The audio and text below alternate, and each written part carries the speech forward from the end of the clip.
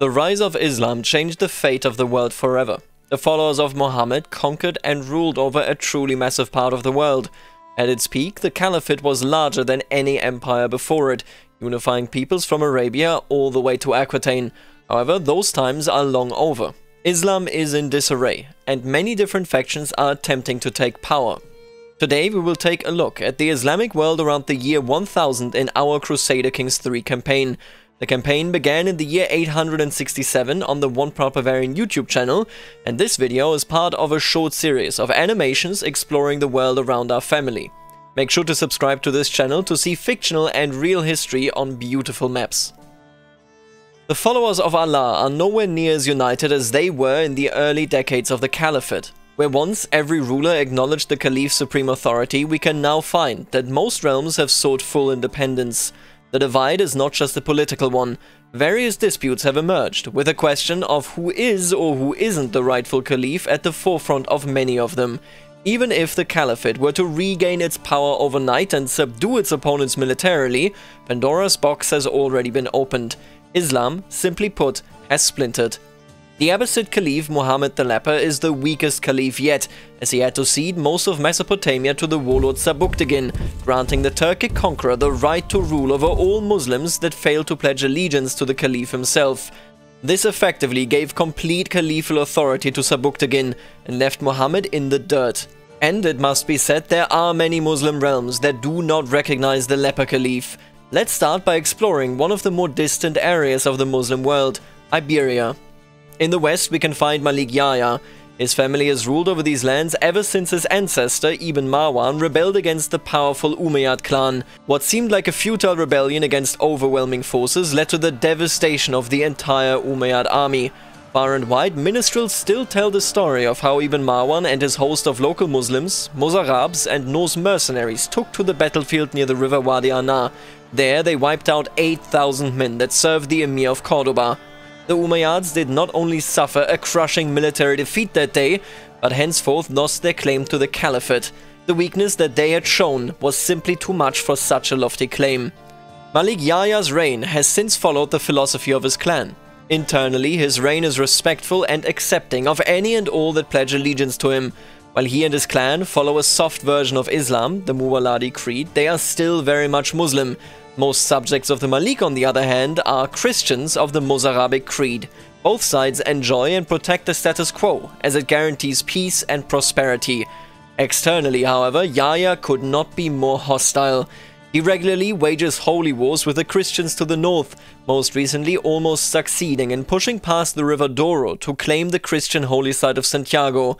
All that stood between him and a Christian nightmare was the spirited resistance by the Knights Templar. Malik Yahya has also attempted to meddle with the Umayyads. Right at this moment, he is attempting to buy off the major regional governors in the hope of fomenting a rebellion that could bring down the Umayyads for good. And the Umayyad dynasty is reeling. While they once ruled the entire Muslim world as caliphs, they have now been reduced to a mere regional power, barely worth a mention in Baghdad, Mecca or Cairo. Even their rule in Iberia has come apart at the seams. First, they lost the west to Ibn Marwan and his separatists. Then, they attempted to sway the Christian kingdoms to the north. Their plan was to arrange for a few political marriages so that, together, they may crush the Marwanid insurgency. However, the Asturian and Navarrese royal families smelled blood in the water. They accepted the marriage offers and then stabbed the Umayyads in the back. Bit by bit, in small-scale, local conflicts, they ripped out Umayyad lands until they forced the Muslims to retreat past the central mountain range of Iberia. And, as though the losses against Ibn Marwan and the Iberian Christians weren't enough, soon after, Christians from the kingdom of Aquitaine began what they called a crusade. As they conquered, expelled, forcibly converted and plundered, the Umayyads thought that the worst curse had now reached them. While they had their troubles with the Iberian Christians, the Christians from outside Iberia had a level of aggression, zeal and ignorance that the Umayyads simply could not match. But, as they say, it could always be worse. And fate, it seems, was determined to prove this saying right.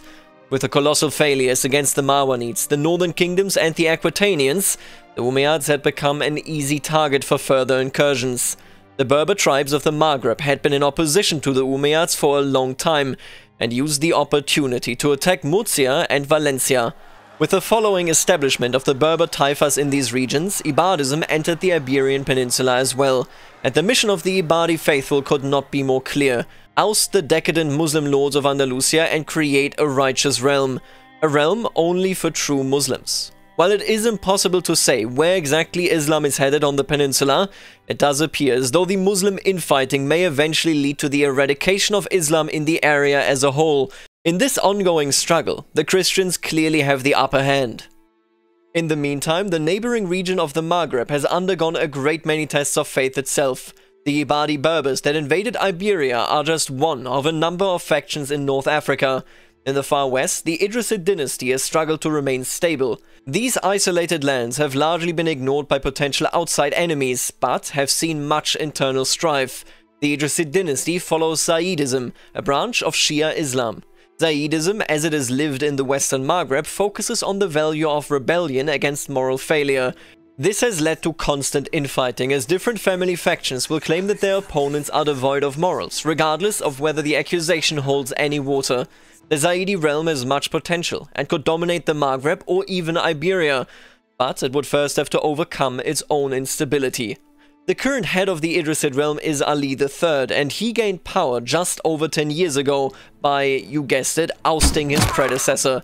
However, Ali may bring the change that his family is in dire need of. As his reputation is that of a fair ruler, he gathered enough political goodwill within his family to proclaim himself Caliph of all Muslims. While this claim is not heeded by anybody outside of the Idrisid lands, it is a step that may make his family think twice about ousting him. After all, he is no longer just their sultan, he is their caliph. Nobody can say what exactly Caliph Ali's plans are, or how stable his rule truly is, but he may indeed turn towards the east, and with that towards the Ibadi Berber tribes. Whereas the Idrisids and the Umayyads desire greatness and recognition, the native tribes of the Maghreb have no single lord and do not wish to change that. The Berber tribes are no more than a loose confederation. To Caliph Ali, these tribes may seem like a weak, easily defeatable neighbor, but an advance into their territory may yet end grimly. The tribes do follow a common principle, Ibadism. According to their rites, they are the only true and righteous Muslim community. All those that follow the Caliph in Baghdad, or the Caliph in Marrakesh, or for that matter, the upstart Caliph in Cairo, they all must be shown the truth. The tribal leaders firmly believe that they themselves would find themselves in defiance of Allah if they left the heresy and treachery of the forlorn Muslims alone instead of intervening. A decade ago, this very philosophy compelled a grand Berber warband to cross the sea and lay siege to the Iberian cities. They did fail in their intention of destroying the Umayyad dynasty once and for all. However, the aggression and success of their campaign inspired awe in any potential opponents. Today, it seems that they are planning a new campaign. The strongest Berber lord goes by the name Bukus and stems from the Bani Riga. This tribe has seen many years of war against the governors of Africa in the east. The Fahun dynasty is still very much loyal to the weak Abbasid Caliph. The governor has had a great many difficulties in recent years, even losing Tunis to Orthodox Sardinian adventurers for over a decade. While Tunis has since been retaken, the Fahun position is shaky at best. An all-out attack, should it occur against his weak realm, could leave the Berbers with the grand port cities of Africa, potentially ushering in a new era for Ibadism, but also for piracy in the Mediterranean Sea. The crisis that may start here could change everything yet again. The next and last area that we will discuss is already a step further. The Eastern Mediterranean finds itself deep inside of a crisis. For over 100 years, the Hafsid Emirate of Crete has been a thorn in the side of the powerful Roman Empire. Muslim invaders took the island in the 820s and began to terrorize the Aegean Sea's trade. The piracy, of course, threatened the very heartlands of the Eastern Roman Empire, and so the emperors commanded their best strategists to reclaim the island, but every single one was repelled. The Emirate and the Romans have been attacking one another ever since, but now the world seems to have been turned upside down. For both sides, a bigger threat showed itself on the horizon. The Tulunids in Egypt have turned to extreme radicalism. The Tulunid dynasty once were loyal governors to the Abbasid Caliphate, but the family has since fallen into a disastrous spiral of civil wars. The downfall of Egypt and the family began after the Romans took Sicily from the local Muslim rulers. Without Sicily, the pearl of the Mediterranean, Muslim trade routes between the east and the west dried up, taking away a major source of income for the Egyptian sultans and population. The only remaining trade partners within the Mediterranean were the merchants of Amalfi and Venice, as they maintained large quarters within the Egyptian port cities. However, the emperor in Constantinople steadily limited the trade rights of both of these merchant cities, as the Tulunids were a clear rival to the Romans. The economic crisis intensified further when the Abbasid Caliph to the east lost control of Persia and Mesopotamia, further decimating what little trade was reaching Egypt. In these years of devastation, the Tulunids turned to a new doctrine of Islam, Almohadism. This fundamentalist branch of Islam took the hearts of the Egyptian populace by storm and created a highly volatile situation. The new Tulunid regime defeated the Abbasid loyalists in battle and allowed a violent mob to destroy the Amalfite and Venetian quarters of Cairo, and with that fully ended what was left of Egypt's rich past as the center of trade in the eastern Mediterranean. Soon after, the head of the Tulunid family, Yusuf the Impaler, was named Mahdi of the Almohadi faith. As Mahdi, he has but one goal: to destroy all those that oppose the truth of Almohadism. The Mahdi is currently personally leading an army against Vasilevs Nicolaus of the Roman Empire in an attempt to conquer Cyprus. Should he succeed, his next target would surely be Crete, to restore Muslim naval supremacy in the eastern Mediterranean. In the face of the Almohadi threat to their very existence, the Cretans and the Romans have entered an uneasy peace.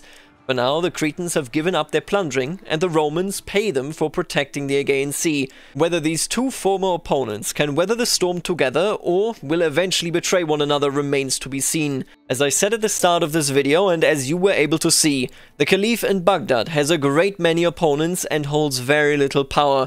The situation of what once was a unified empire could not be more difficult, and the future more uncertain.